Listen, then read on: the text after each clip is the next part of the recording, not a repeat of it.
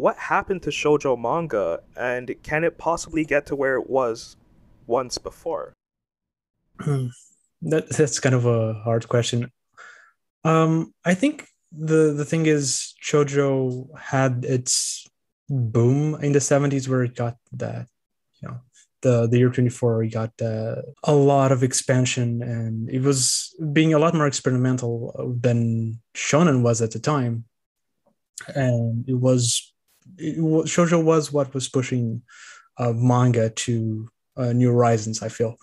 And people were looking at it and were, for the first time, they were paying attention to it. And that was around the time where it also started shifting away from, the 60s as well, but they started shifting away from guys writing stories that they thought that girls would like to women writing stories that they knew women would like.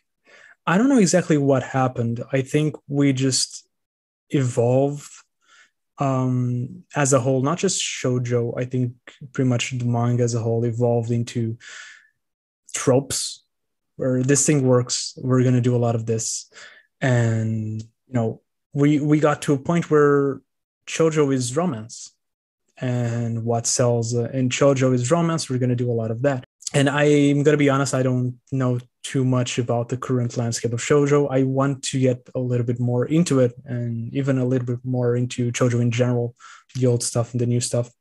Because those videos that I did, and the works that I read, thanks to those videos and thanks, and in general, shoujo were a lot to do with some friends of mine that are super into shoujo, and they were the ones that kind of led me and showed me like these other works that were important, and this is the things that you should read. But yeah, I want to, and I need to get more into it. As far as if I think it can move on from that, I think you always can. I think I think art forms in general, not just manga, I think eventually reach a point where they need to reinvent itself and evolve. We are seeing that with shonen right now, I feel. And I think with shoujo eventually will come as well. You do bring up a good point about shonen and how it's definitely going through a maturing phase, and it's a very interesting phase. Let's come to that in a quick moment, but before we leave this topic, you said something that a lot of people don't realize because maybe they weren't paying attention to shoujo for very long, but shoujo has evolved into romance.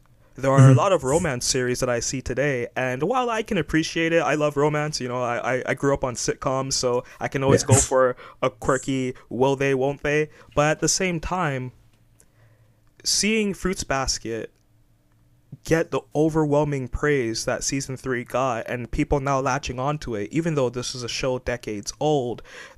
Fruits Basket was one of the big series at the tail end of the popularity of shoujo, and it's very reflective of the era that it was published in. And I absolutely love that series. I love His and Her Circumstances, Karikano. I love a lot of those series, but you see elements of them adapted into today's series in the form of romance. And even with Magical Girl, a lot of that, like any Magical Girl thing, it takes elements of shoujo too, but they lose that essence of shoujo, whether it's the art style or the pacing or the storytelling. Nana was one of the last great shoujos, and I think because of the hiatus, a lot of people forgot it, and now it's being left to history. But shoujo is Yeah. such a interesting, pioneering genre. Yeah. And you bring Fruits Basket, and I read Fruits Basket a couple of years ago. And the idea that I had of it was romance manga, a traditional shoujo romance. And then when I read it, I realized it wasn't that at all. There's so much more to it that I don't think people realize, and especially with the people with the my name list, that Fruits Basket got number one place, and a lot of people were saying that the shoujo number one place made no sense. I don't think people those were the people that didn't really watch Fruit Basket to understand just how much more to it that the manga and the anime have. And for anyone who picks up on this and their ears perk up, please look into that series and realize there's so much more than what is advertised. And that's one of shoujo's greatest skills. I don't know if I love shoujo more than shonen, But at the same time, I think the storytelling aspects of shoujo interest me more, perhaps as I get older and I appreciate what a writer can do aside from just drawing very nice pictures and really interesting transitions and battle scenes.